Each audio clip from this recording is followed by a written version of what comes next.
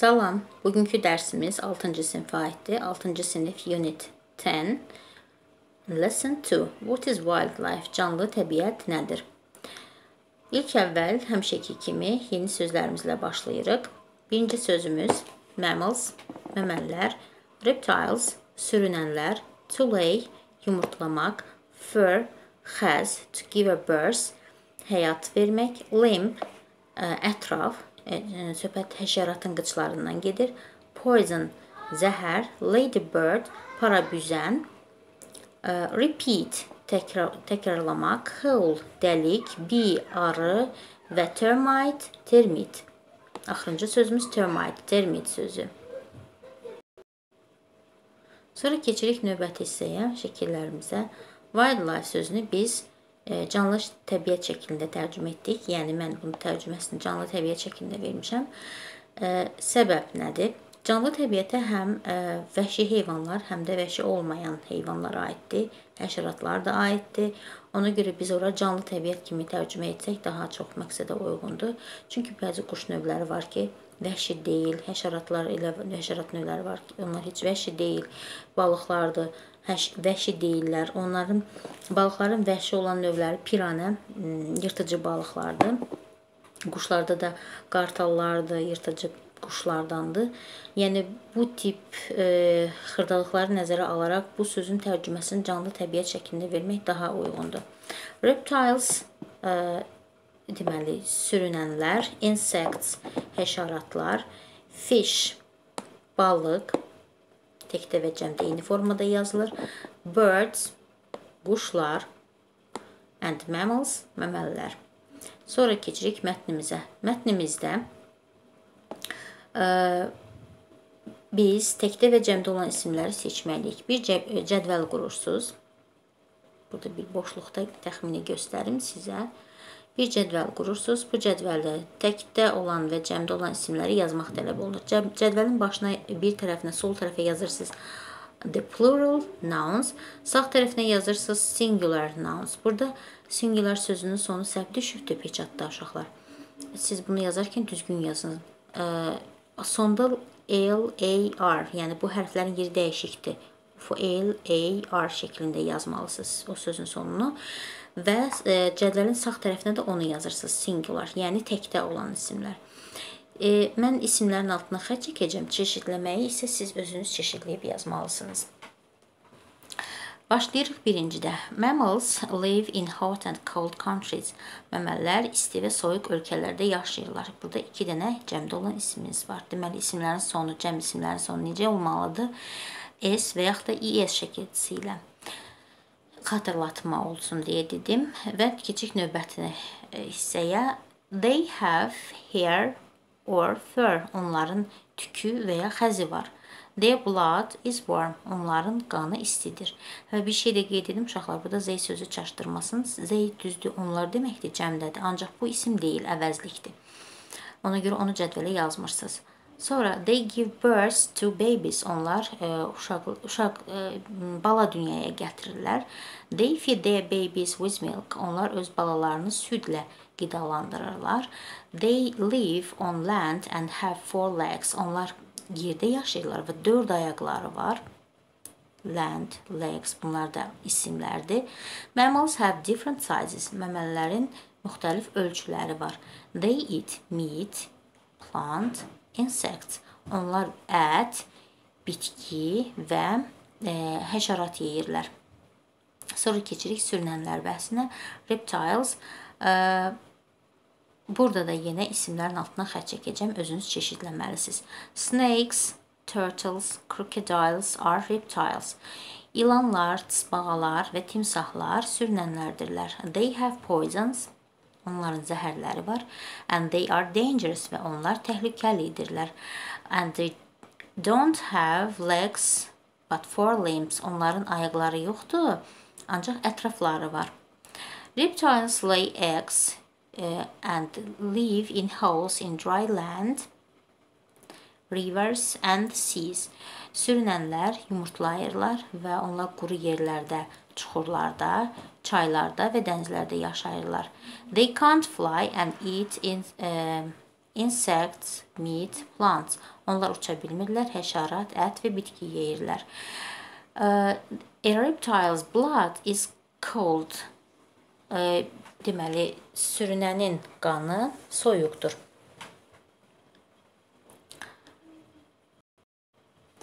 Insects, həşəratlar.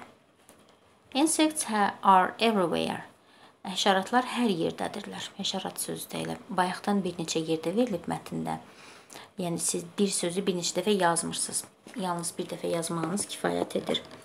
They don't have bones. Onların sümükləri yoxdur. Some of them have wings and can fly. Onların bəzilərinin qanadları var və uça bilirlər. Some insects do harm people, but some don't. Bəzi həşəratlar insanlara zərər yetirirlər, ancaq bəziləri isə əksinə. Flies or termites are not good insects. Deməli, milçəklər və termitlər yaxşı həşəratlar deyirlər. Burada fly sözünə diqqət yetirin. Fly sözü burada uçmaq mənasını verir. Burada amma isimdir, milçək mənasını verir və həm də cəmdədir. Ona görə y hərfi dəyişib I hərfinə və sonuna es şəkildə əlavə olunub. Yəni bu milçək sözüdür. Fly sözünün iki mənasını bilmiş oldunuz. Həm uçmaq, həm də milçək. Sonra keçirik digər hissəyə. But butterflies, bees are good insects. Ancaq kəpənəklər və arılar yaxşı həşəratlardırlar. Bees make honey and from flower for us. Arılar güllərdən bizim üçün bal hazırlayırlar. Bu bizim mətnimiz. Mətnimizdə aid olan tək və cəm isimləri seçdik. İndi isə keçirik növbəti 3-cü tapşırığımıza. 3-cü tapşırıqda sualların ardıcıllığını yerləşdirməli, daha sonra isə mətndən onların cavablarını tapmaq lazımdır. Mətnin tərcüməsini artıq bildiyinizə görə onun cavablarını mən qeyd etməyəcəm, lakin ardıcılığı burada qeyd edəcəm. Birinci olur, what animals are mammals? Hansı heyvanlar məməllərdirlər? İkinci, what do you know about insects? Həşəratlar haqqında nə bilirsiniz? Sonra, why are they mammals? 3, 4. Nəyə görə onlar məməllərdirlər? Çünki məsələn balalarını südlə yedizdirirlər və ya bala dünyaya gətirirlər. Sonra, why are reptiles dangerous? Nəyə görə sürünənlər təhlükəlidirlər? Belə, because some of them have poisons. Çünki onların bəzilərinin zəhərləri var. Məsələn, bu cavab onun cavabı ola bilər. Mətndə dəqiq cavab yoxdur. Yəni, siz özünüz cümlə qurmalısınız. Bu da asandır, çünki cümlə quruluşlarının hamısını bilirsiniz. İndi isə keçək burada 4-cü tapşırığa. 4-cü tapşırıqda birinciyə nə yazmalıyıq? Birincidə, mammals are animals that, burada uyğun gəlir C, give milk to their babies. Their blood is warm. Məməllər o heyvanlardırlar ki, öz balalarını südlə yedizdirirlər, süd verirlər və onların qanı istidir. Reptiles are animals that have got cold blood. Soyuq qanları var. And they lay eggs. And their skin is thick. Onlar deməli yumurtlayırlar və onların dərisi qalındır. Sonra üçüncü, birds are animals. Birds are animals that lay eggs, yumurtlayırlar. Most of them can fly. Onların əksəriyyəti uça bilir. Their blood is warm və onların qanı istidir. Hansı quşlar uça bilmir? Yadınıza salın.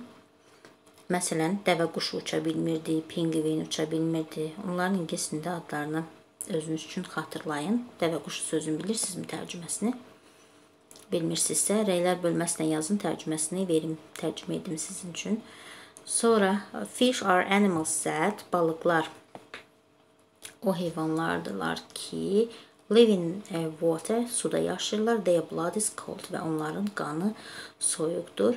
Və sonuncu oldu, insects are animals that, həşəratlar o heyvanlardırlar ki, got many legs, çoxlu qıçları var.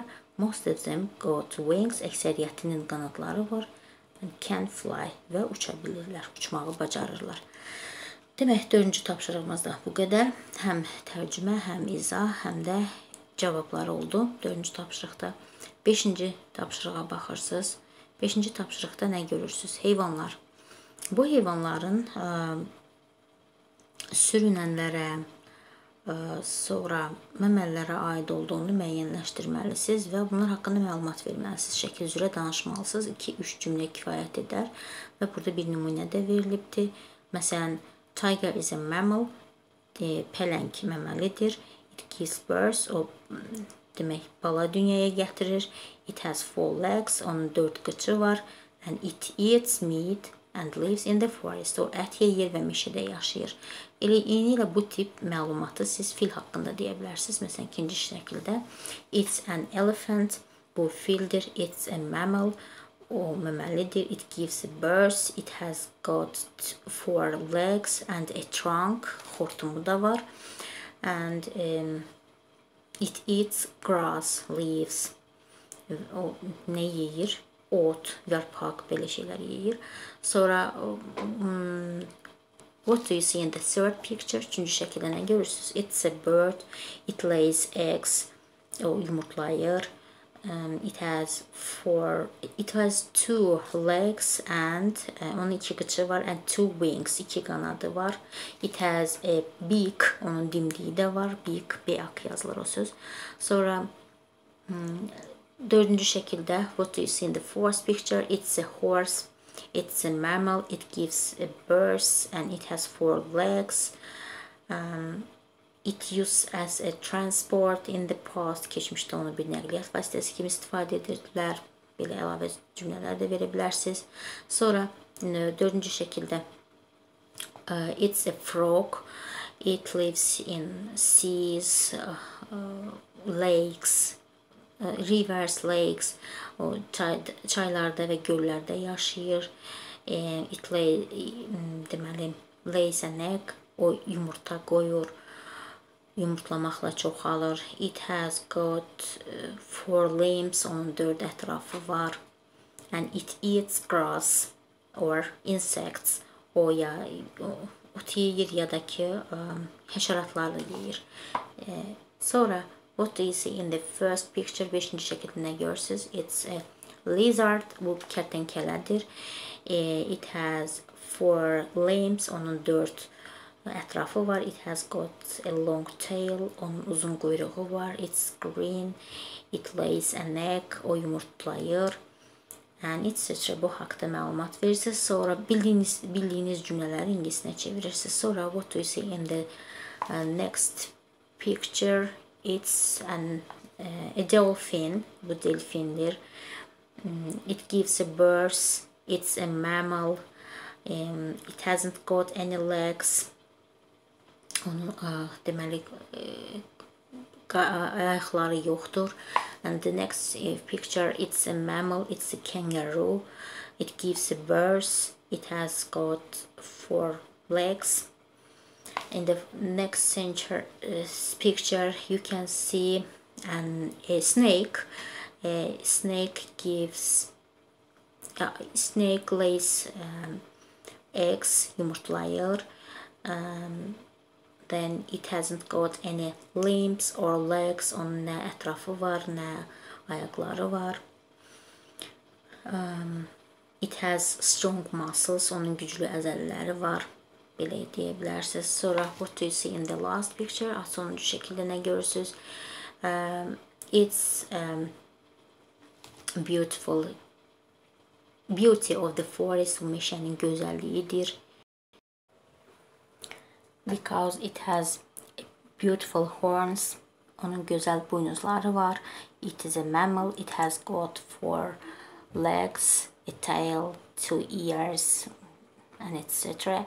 And it gives a birth və o bala dünyaya gətirir və s. Bu şəkillər haqqında özünüz müxtəlif sadə cümlələrdən istifadə edə bilərsiniz təsvir etmək üçün. Yəni mənim dediklərimin eynisi olmaya da bilər. Öz fikirlərinizdən əlavələr də edə bilərsiniz, maraqlı alınsın deyə. Növbəti tapşırığa baxırsınız. Choose the right answer and write the description of the picture. Düzgün cavabı deməli yazmaqla şəkli təsvir edirsiniz. Burada baxırıq. bir yerdə edək. When do you see a ladybird? Sən nə vaxt parabüzəni görürsünüz? Bu şəkildə gördüyünüz parabüzəndir. Ladybirds are reptiles or insects. Onlar sürünəndilər, yoxsa həşəratdılar? Bəli, həşəratdılar. They have 6. Onların 6 dənə qanadı var, yoxsa qıçı var? 6 dənə qıçı ola bilər. Legs. They have wings to fly or walk. Onlar qanadı gəzmək üçündür, yoxsa uçmaq üçündür? Fly. Bəli, uçmaq üçün. Their body shape is, onların bədəninin forması. Shape formadır. Round or square. Yumrudur, yoxsa kvadratdır? Bəli, yumrudur. Round. Belə, bu da bizim 6-cı tapşırığımız. Növbəti hissəyə baxaq. Read the text and write the words in the correct tense form. Mətni oxuyun və verilmiş feilləri düzgün zaman formasında yazın. The Jungle Book, Mowgli's Story. Deməli, Cəngəllik kitabı Mowglinin hekayəsi. İli deyirik. İli deyəndə biz 2-2 deyirik. 19-98 şəklində deyirik. 19 nədir ingilisində? 19. 98 nədir? 98. Deməli, 1998 ingilisində deyəcək 1998. Sonra everybody. Everybody 3-cü şəxsin təkidir. Ona görə biz burada love feilin sonuna s artırmalıyıq cümləni quranda. Everybody loves Disney's film Jungle Book by Radyad Kiplinq. Hər kəs Disneyin Cəngəllik kitabı, Radyad Kiplingin Cəngəllik kitabı adlı kitabını, yəni hər kəs tanıyır. Radyad Kiplinq kimdir? İngilis yazıcısıdır, qısa hekayə yazarı, şairi. İndi onun haqqında qısa məlumat var. He is an English short story writer. O ingilislərin qısa hekayə yazan yazıcısıdır. This book is about Mowgli's adventures in the jungle. Bu kitab Mowglinin cəngəllikdəki macəraları haqqındadır. He spent keçmiş zamanda t'ya çevrilirdi. Qaydası feillərdən bunu keçmişik. He spent his childhood in the jungle with a wolf family. O öz uşaqlığını canavar ailəsində cəngəllikdə keçirtmişdir. They söhbət artıq keçmiş zamandan baş verdiyinə görə biz bu feilləri keçmişdə verməliyik. They protected Mowgli from Tiger Shere Khan. Onlar Mowglini Kral Şirxandan, Pələng Şirxandan qoruyurdular. His friends were wise old panther and mətni uzaqlaşdırım. Panther, Bagheera and the bear Baloo. Onun ən yaxşı dostları ağıllı Pantera Bagheera idi və Baloo, ayı Baloo idi. It's a very interesting story how a boy became a man in the jungle. Bir o bala uşağın, oğlanın cəngəllikdə necə böyüyüb kişi olmasından bəhs edən, adam olmasından bəhs edən maraqlı bir hekayədir. Even after meeting people, Mowgli decided to stay. Burada da decide feilin sonuna ed artırıq. Decided to stay away from them and live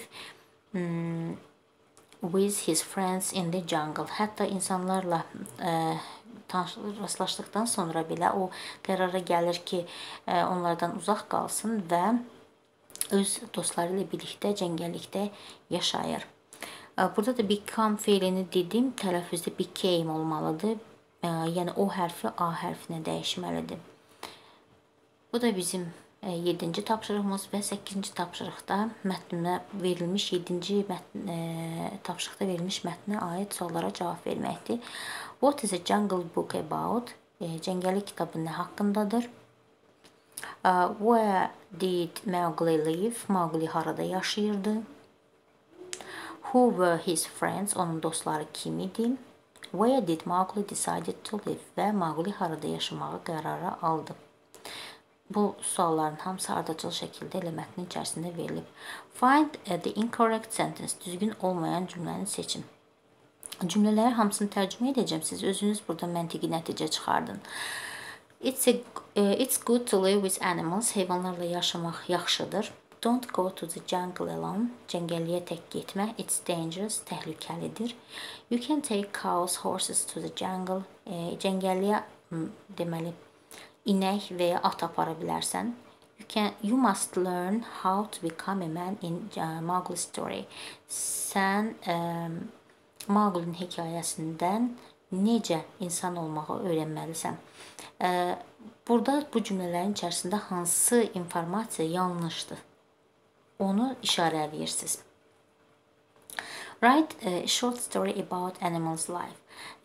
Heyvanların həyatı haqqında qısa bir hekayə yazmaq sizdən istənilir. 10-cu tapşırıqda bunu esse şəklində yaza bilərsiniz. Məsələn, animals' life. Xoşladığınız bir heyvanın həyat haqqında yaza bilərsiniz və yaxud da wildlife-da hər hansı sizin üçün qorxulu hesab etdiyiniz bir heyvanın haqqında yaza bilərsiniz və ya ümumilikdə bir esse yazırsınız, bir abzas həcmində, təxminən bir 10 dənə cümləni əhatə eləsin. Belə, bu dəfəki tapşırıqlarımız bu qədər. Növbəti dərsdə görüşənədək. Hələlik.